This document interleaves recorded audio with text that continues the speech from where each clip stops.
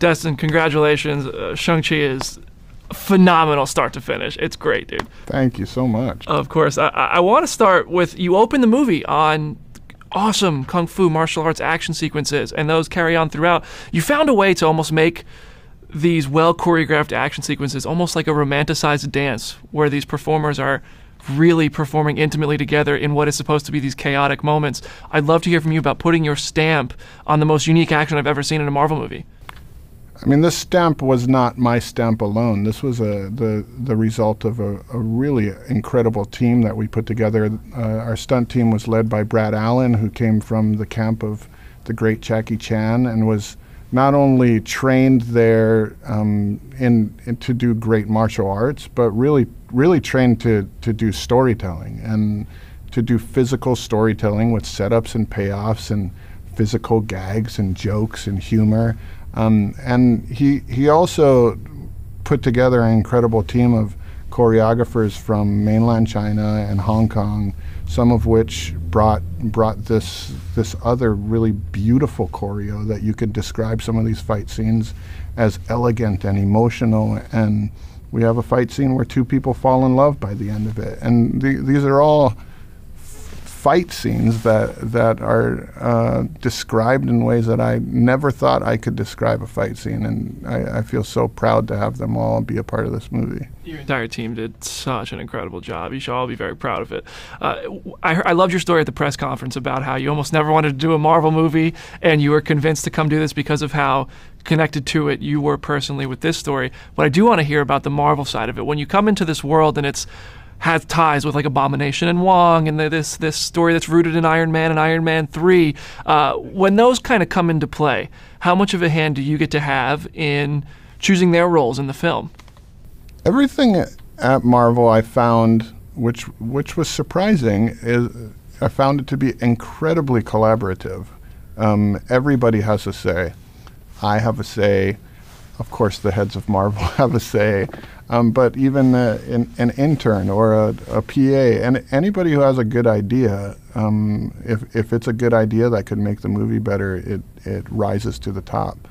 I think making a movie that is a part of this grander universe that already exists is really fun. There's being able to tap into the setups and questions that were created years ago and be able to find creative ways of answering them. And at the end of our movie, knowing that our characters will exist and continue to live on, and making sure that we are sending them down a road where that makes sense in the grander universe. It was a really fun creative process. I've been saying all week that I think this could have been its own franchise. Being part of Marvel is just a bonus. Well, you've really established something awesome and complex. Cool. Yeah. I do want to hear about Abomination's look. The last time we saw him was in The Incredible Hulk. Did you have a hand in adapting this new take, slightly different looking Abomination? I mean, yeah, I have a hand in.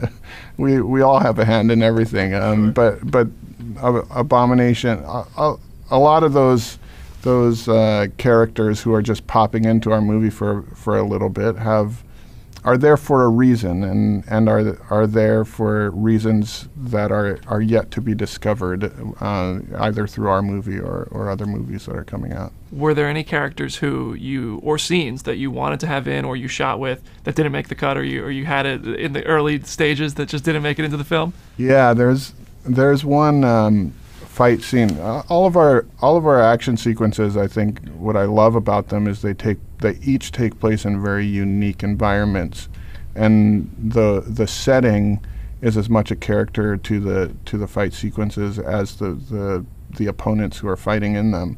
And there was one setting that we were not able to do in this movie, but I won't say what it is because I really hope that we get to do it again in another film. Okay, I'm intrigued. You got me. I'm intrigued. The story, in a lot of ways, mirrors some of the more recent Shang-Chi comics, especially with the sibling rivalry aspect and the organization that a family is kind of the heirs to, whether they like it or not. Did you look at any of the comics specifically, and how did you combine those, if you did, with the personal journey that you've been on yourself and witnessed so many people go through?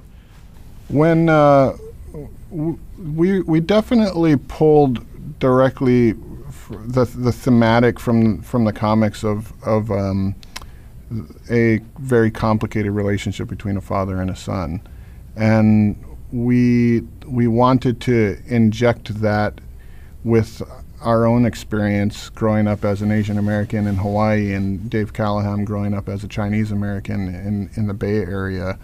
We just wanted to make sure that Shang-Chi felt like our friends, that felt like that he was surrounded by characters who felt like our family, and watch him go on a journey that we can fully relate to. So that was the core of our creative hope for this movie. Did you have to, at any point, talk with the teams on Doctor Strange, like Sam Raimi, or WandaVision, like Matt Shakman, or Loki and Kate Herron, to make sure that what you were doing with the kind of reshuffling and stuff kind of all still fit together from a story perspective? I mean, when you're in the Marvel offices, you're typically right next door to all of the other creative projects that are going on. So there is a lot of cross-pollination going on in the halls, and you do get, as you're going down a road creatively, sometimes you get a little whisper in your ear. I'm not sure if that would fit because of this and this, so you might want to go in another direction. But that's part of the fun of the process. Will I see you at Shang-Chi too? I hope so. Me too. Well, thank you so much. Pleasure talking with you. Congratulations on a fantastic film. Thank you so much. Thanks,